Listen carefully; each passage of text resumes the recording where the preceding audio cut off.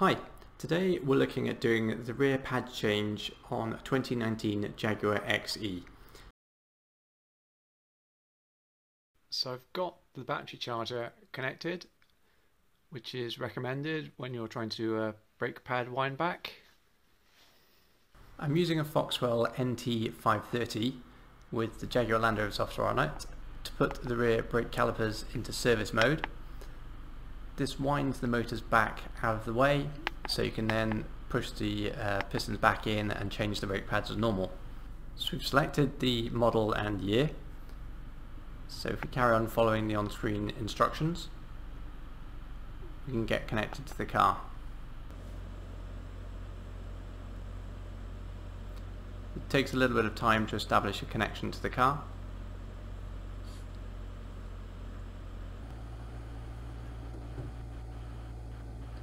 But once we get connected, it will give us a full system list that we can choose from. We can read fault codes from the different systems, look at live data. But we're primarily just interested at the moment in the ABS system, which contains the electronic park brake function. And we can go in and then put that into service mode to retract those motors and let us get the rear pads changed. So let's go into control modules and scroll down to the anti-lock brakes.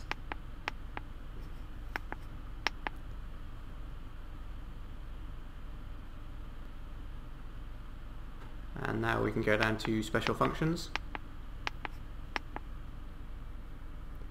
And we're looking for the park brake replacement. Let's have a look what we've got. Yeah, release to service. So that's the function that we're going to want to use. So we've got release to service to wind the motors back out of the way.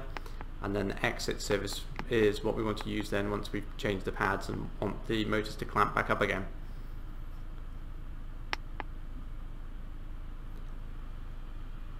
So we've got on-screen instructions here. Some safety information that we need to be aware of.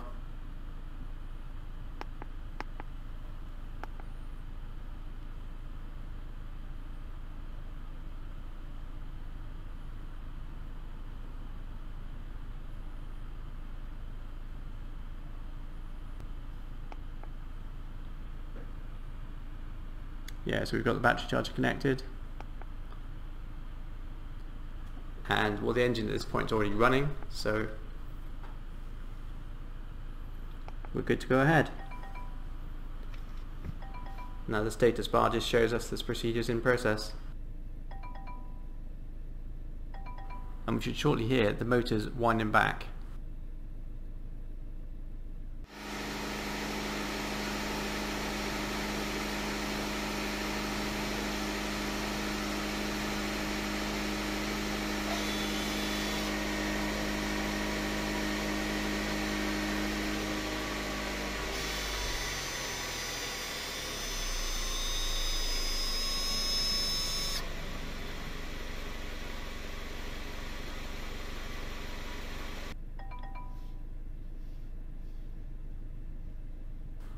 Now the motors are out of the way, we're good to go in there and change the brake pads as normal.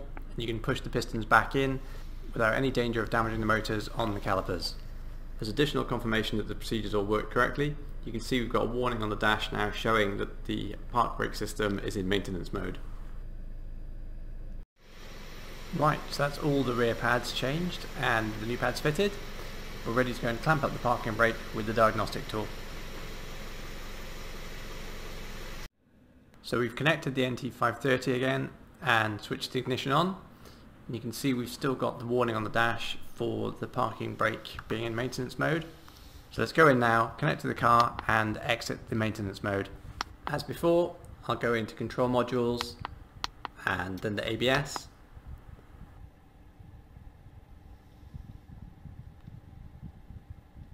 And then the special functions. And this time we want to exit maintenance mode.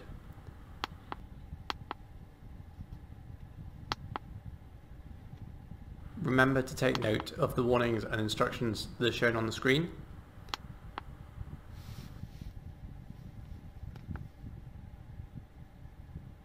And we've We've also made sure that we've got a battery charger connected, as with the release to service procedure.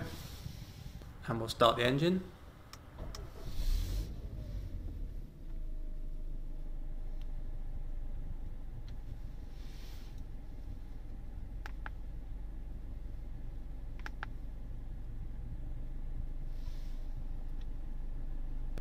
And we can see now the process taking place of the electronic parking brake closing up and clamping the pads.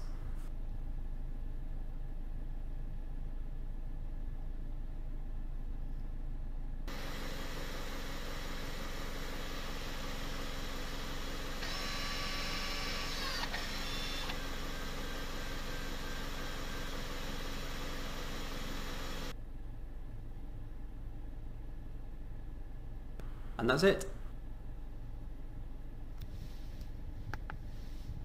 And we can see from the dashboard that the warning messages have gone.